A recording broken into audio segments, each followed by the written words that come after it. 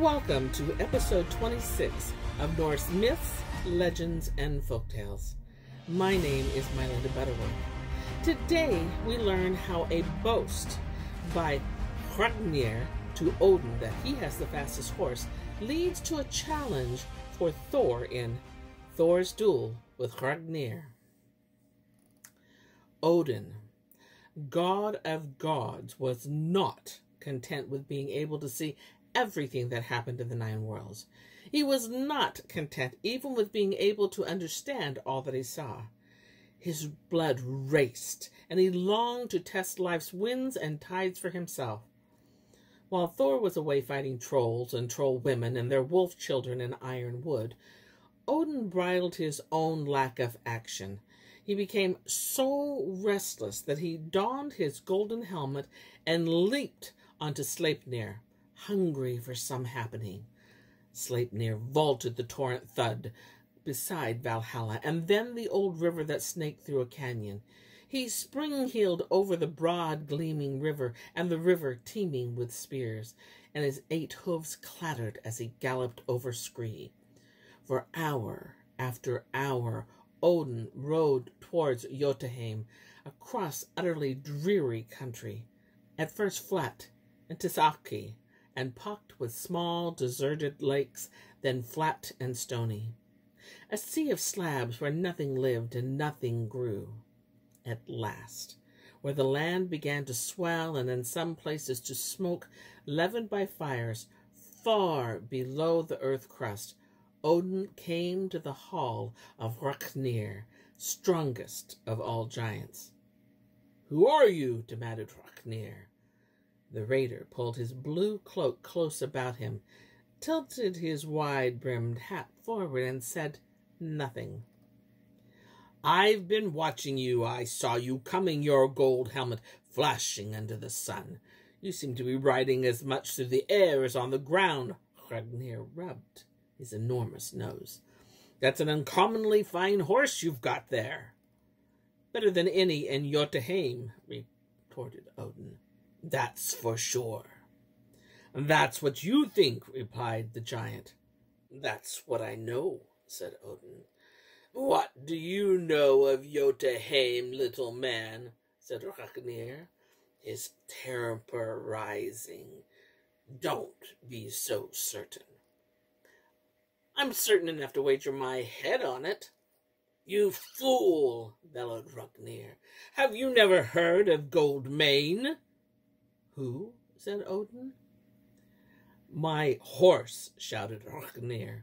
"Gold Mane, fast as your horse may be, Gold Mane will gallop him into the ground." spat Odin. "All gap." "Gold Mane!" boomed Hrungnir, and his voice bounced back off the mountain wall. "My head, Hrungnir!" called Odin, spurring Sleipnir into a gallop. "Come on and collect it." By the time Hrungnir had sprung onto Gold Mane, the helmeted one was already on the other side of the smoking hill.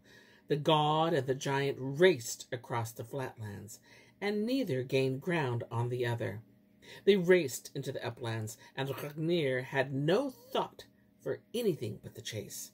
They crossed the 19 rivers, and before the thick-headed giant had taken stock of where he was, he found himself inside the walls of Asgard. Then at last he realized who his visitor had been. Odin was waiting for Hrungnir beside Valgrand, the outer gate of Valhalla. "That's an uncommonly fine horse you've got there," he said. Hrungnir glared at Odin, angry, but unable now to do anything about it. "You must be thirsty after such an exertion," Odin said.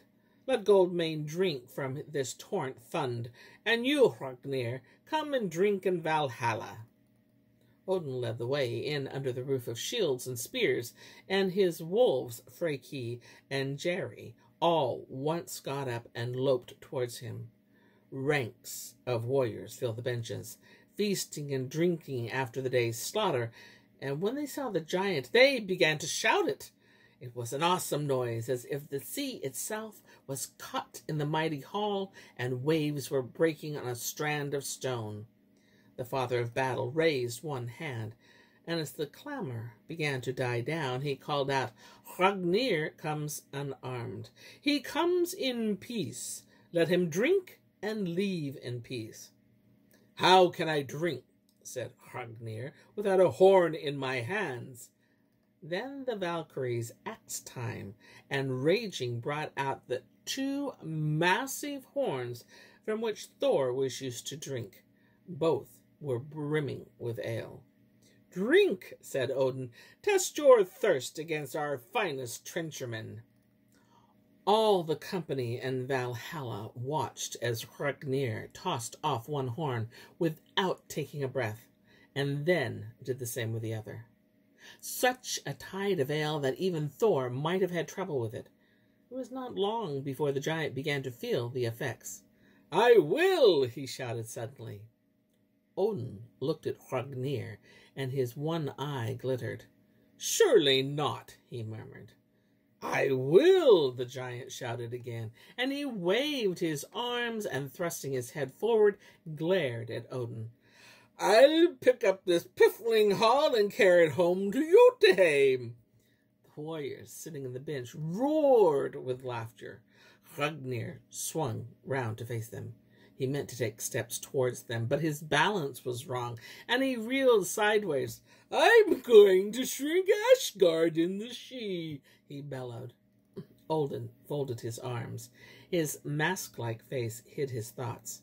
After a while he asked rather casually, "Then what is to become of us?" "You," said Hrungnir. "I'm going to kill you, you gods and warriors. Smash you!" The giant brought his fist down on a trestle table. Its end leaped up, and the table danced and fell flat on its face. There was not so much noise in the hall then. Everyone was watching Hrungnir. "All except you two," said the giant, pointing at Freya and Sif, fairest of the goddesses. "I'll take you back with me. I can find a use for you." Odin nodded, and Freya sidled forward. As she moved, all the jewels she was wearing flashed and glimmered, and Hrungnir tried to rub the stars out of his eyes. "Drink again," said Freya. She poured a lot more ale into one of the horns. "Is this all the ale in this house?" demanded the giant. "I'll drink every drop of ale in Asgard." But although the giant drank more and more, he did not fall into a stupor, as Freya had planned. He simply assaulted the company with a stream of boasts. The gods and warriors soon became tired of them, and Odin sent a messenger to find Thor in Ironwood and ask him to return to Asgard at once. It was not long before Thor burst into the hall, swinging his hammer. "What's this?" he shouted. "What's next?" No one had seen him more angry, even when Loki had cut off Sif's hair. What next, when sly devils of giants can hope to drink in Valhalla? Hrungnir looked at Thor wearily and hiccuped. "Who says you can drink here?" demanded Thor. "And why is Freya waiting on you? Is this a feast in honor of the giants?" The giant waved an arm in the direction of Odin. "His chef conjured," he burbled. "Odin, he invited me in." "Easier to get in than out," said Thor, tightening his hold on his hammer and raising it again. "If you kill me unarmed," said the giant, "it won't add much to your fame except for foul play." Drunk as he was, he well understood he still had to escape from Valhalla unscathed, and he knew too what would touch Thor most closely. "It would be a better test," he began, "a much better test of your bravery." "What?" said Thor. if you dared fight me." "Dared?" repeated Thor between his teeth. "I challenge you to meet me," said Hrungnir, "on the borders of Jotunheim and Asgard. We'll fight at Griot and Algerdar, the stone fence house." Thor looked at the giant and saw that he was in earnest. "What a fool I am! I have left my hone and shield at home," said Hrungnir. "If I had my weapons, we could settle the matter here and now. But if you mean to kill me unarmed, you're a coward!" No one had dared challenge Thor to a duel before, and the Thunder God was eager to accept. "You can count on it," he told the giant. "I do not break faith. Do not break faith with me." Then Hrungnir barged out of Valhalla without a backward look. He heaved himself onto the gold mane's back and galloped away to Jotunheim as fast as he could. When the giants heard about Hrungnir's journey to Valhalla and his forthcoming duel with Thor, they thought he had won great honor. And they said, "You have won the first part of a famous victory." But for all of that, the giants were uneasy and anxious. They knew that if Hrungnir lost the duel and was killed, that would be a bad hour for Jotunheim. "If you do not win," they said, "what can we expect? You're the strongest of us all." And here is where I end my tale for today. And I'll be back with more tales, many more tales. Until then, my friends, enjoy the journey.